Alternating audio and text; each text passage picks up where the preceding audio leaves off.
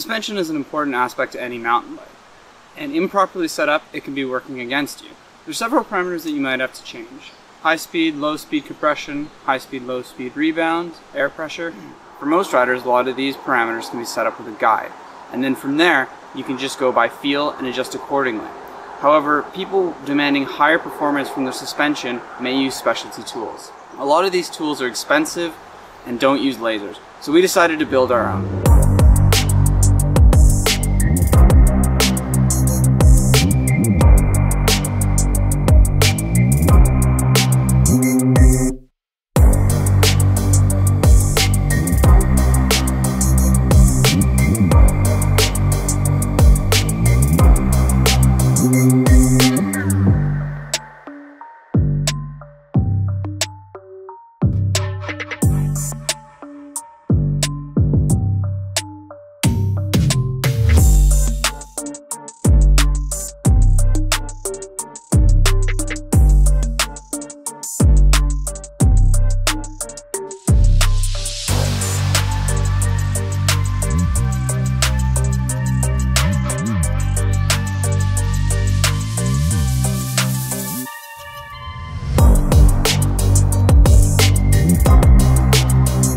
We've wired a time-of-flight sensor into the BikeDAQ.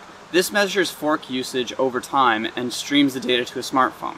We can achieve very high throughput rates in the kilohertz and understand if the rider is bottoming out and then get feedback on the compression and rebound settings. The BikeDAQ, or Bike Data Acquisition System, is a tool that we developed to gather data from sensors while riding. You can also measure things like bike angulation, interaction with suspension, braking interaction with suspension, stress of certain components, temperature.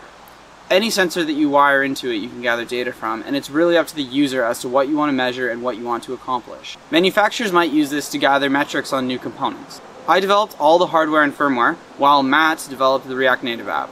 You can find a link to all of our socials in the description below. The current device is the first revision, and we understand the issues with the mounting to the fork, the size of the device, the wire routing, and the general jankiness of zip ties all over the place. All of this will be taken care of in the second revision.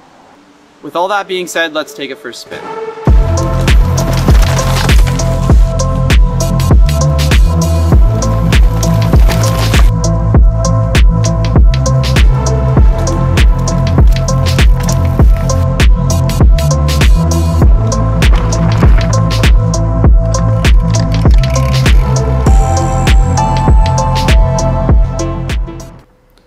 I then verified the cloud data against the rubber O-ring of the fork. They both agreed that I used around 150 millimeters of travel.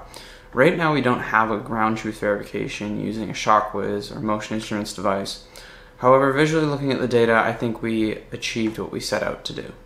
This isn't the end of the project, and we'd like to get some devices out in the field so people can try this for themselves. If you have an interesting application or project that you can use our device for, we'd love to hear from you, so please reach out. Thanks for watching, happy riding, and happy hacking.